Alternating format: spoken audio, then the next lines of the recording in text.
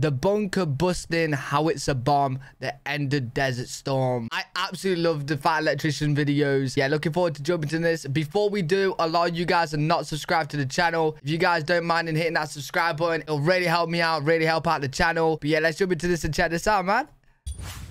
Today we're talking about that time that America may or may not have prematurely ended the Gulf War by creating a new type of bunker buster bomb known as the GBU-28, which is literally the barrel of a howitzer that they filled full of explosives and dropped on the enemy. Nice. Yeah, Uncle Sam ran out of ammo and threw the entire gun at the enemy.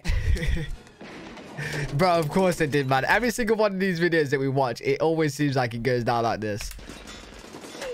All right, buckle up. This is going to be a history lesson and a half. Right, I'm ready. Once upon a time on August 2nd, 1990, Iraq decides to invade Kuwait. Why would Iraq want to do this? Well, Iraq just got done having an 8-year-long war with Iran, and Kuwait helped fund it. If so facto, Iraq owes Kuwait billions and billions of dollars. Rather than pay all that money back, Iraq's penis potato, dictator, Iraq's dictator, Saddam Hussein, figures, rather than pay back all that money, I'm just going to invade Kuwait with my enormous army that's the 4th largest army on the planet at this point in time. Oh, wait, is that actually the 4th?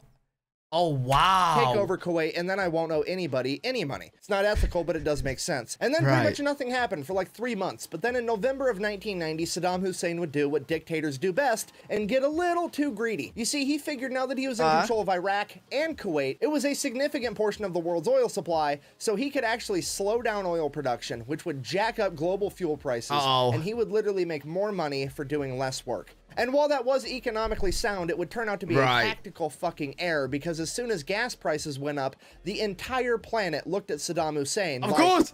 So you have chosen death. The UN Security Council would then hold another meeting where they would decide to tell Saddam Hussein, you have until January 15th, 1991 to be out of Kuwait, or you will be forcibly removed. Fast forward to January 15th, he is elected to not leave Kuwait. Game on, teams are now set. We have Iraq versus America, and a team of fucking literally everyone else. Fast forward again like 48 hours. Now listen, I'm still innocent. I can't laugh that much because it actually hurts. January 17th, 2:30 a.m. American and coalition forces will begin their air campaign against Iraq. And there will be over 1,000 aircrafts involved. Everything from B-52s to Apache attack helicopters. It's going to be a warheads on foreheads extravaganza. And just for context on how dangerous this mission is actually going to be, because I feel like most people don't know or don't understand how powerful the Iraqi military actually was at this point in time. They were the 4th largest military on the planet, and they were— See, I actually didn't realize this either. They was the 4th largest. What? The most heavily fortified nation on Earth. As far as air defense goes, Iraq had 154 surface-to-air missile sites servicing 16,000 missiles, 972 anti-aircraft artillery platforms, 2,400 anti-aircraft guns. What is that? What is it? Is that not broken? 6,000 mobile anti-aircraft guns, 478 early warning radar arrays, and 558 combat aircraft on standby. Yo, listen, this was only, what, this is 1991-ish? Bro, I did not realize they was this powerful. Wow. All ready to get in a fight. That being said, fast forward again 2.5 hours, January 17th, 5 a.m. American and coalition forces have complete air superiority over Iraq and have dismantled all of that shit. And this is where the main problem arises. With complete air superiority, there's a good chance that they can actually make Iraq surrender without U.S. and coalition ground forces having to go into Iraq. But the problem is the majority of the Iraqi senior leadership, as well as pretty much their entire command and control infrastructure, is located inside of bunkers right outside of Baghdad. And these bunkers are 30 to 50 feet underground, and the walls are made out of 4 feet thick reinforced concrete. There's no bomb or weapon that America has that they can use from a plane to take out these bunkers. Yeah, that's protection at the finest.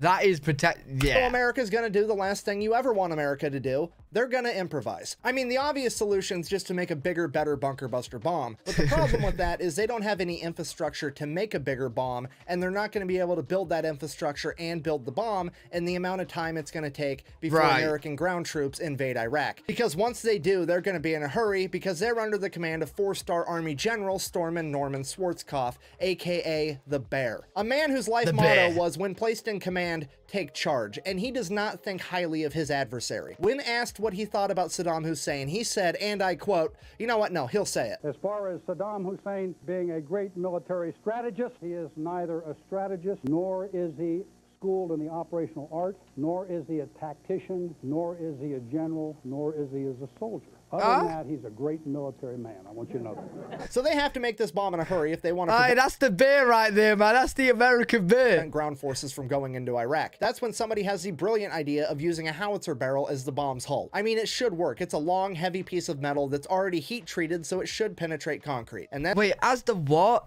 What, is their plan to, like, shoot the actual... Huh? ...from going into Iraq. That's when somebody has the brilliant idea of using a howitzer barrel as the bomb's hull.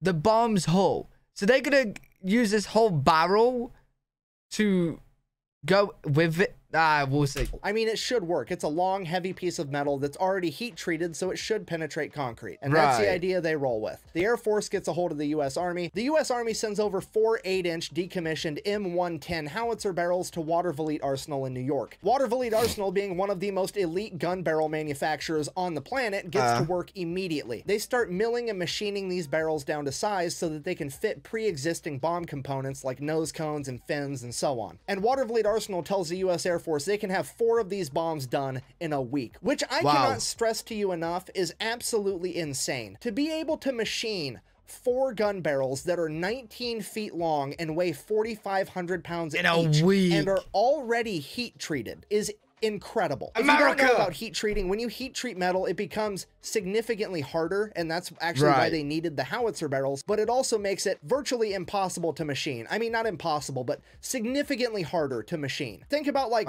trying to spread butter on toast versus trying to spread frozen butter on toast. That's about the difference there. So they get the first bomb done, but then they run into a problem. Because they've never worked with a bomb this big, they don't have any way to actually stand it up straight and be able to fill it with explosive. So if you can't pick a bomb up, what do? You beat the earth down. They take it outside, dig a hole, stick the bomb in the hole, standing up, so that they can fill this thing with explosive. They get that done, paint it, stick it on a C-130 while the paint is still wet, and ship it to Nevada. From there, they strap the bomb to an F-111, the same plane they plan on dropping it from in combat, and do a test run. This bomb penetrates the desert floor by over 100 feet. Okay, if you're not American, that's like the world's biggest blue whale, all the way into the ground. This bomb went so deep that they didn't even have time to recover it. They're like, fuck it, we don't have time. Storm and Norman's coming. We gotta go. Just leave it. Then back at Watervliet. Hey, listen, hey, if you guys want to find like the shelling tonight, it's probably still there. Go and have a look. Arsenal, they finished the second bomb. This time they fill it with concrete because they want to do a rocket sled test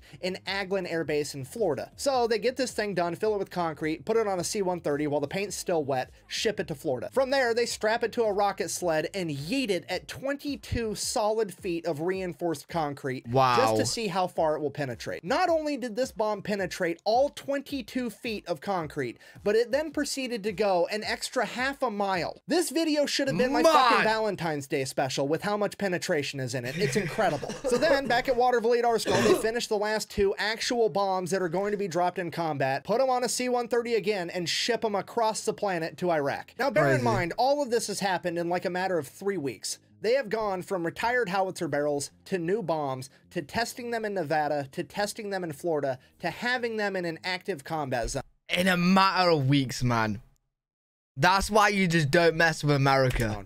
In 3 weeks, which is the biggest logistical flex I may have ever heard of. Nothing stokes human creativity greater than the desire to kill somebody that you don't like. I'm not saying it's right, but god damn it, it's the truth. Now, February 27th, these bombs are strapped to 2 F-111 aardvarks, and they are sent into combat to engage these bunkers. The first F-111 lines up his shot, and he fucking misses. Of course. Great. But the second F-111 drains a 3-pointer and gets a direct hit. Smoke immediately starts rolling out of the vents for this bunker, and it is completely obliterated. And the very next day, Saddam Hussein would sign a ceasefire and agree to leave Kuwait. Now, did he... Bro, wait. So, wait, it wasn't his bunker? But he heard the news. He was like, nah. If they got a bomb that can destroy bunkers and no one's safe, I'm going to sign it.